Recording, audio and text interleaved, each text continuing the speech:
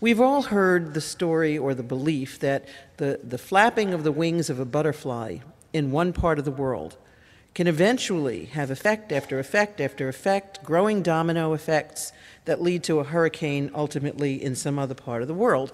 And there are people who don't or absolutely won't believe that. How can the flapping of a butterfly's wings somewhere create a hurricane somewhere else?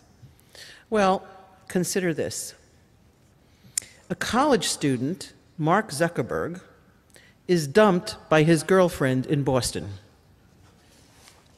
In order to vent his frustration and get revenge, he designs a girl rating site, which eventually becomes Facebook.